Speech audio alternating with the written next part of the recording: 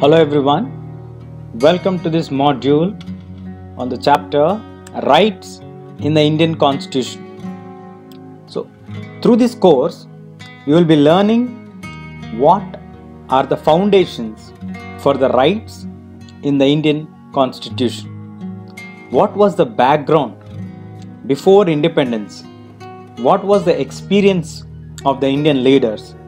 And how did that experiences paved the way for creating fundamental rights in the Indian Constitution.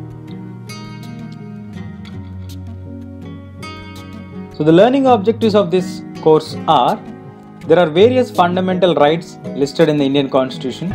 So you will know what are the fundamental rights that are listed in the Indian Constitution, how these rights are protected, what is the difference between the fundamental right and a legal right. Then we move on to learn about what is the role of the judiciary that has played in protecting and interpreting these rights. Then we move on to find out what is the difference between the fundamental rights and the directive principles of state policy.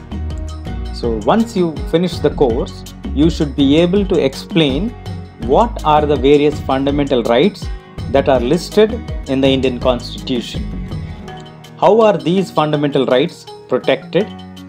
What was the role the judiciary has played in protecting and interpreting these rights? And we also will be able to differentiate between the fundamental rights and the directive principles of state policy. Stay tuned. We'll catch you in the next module.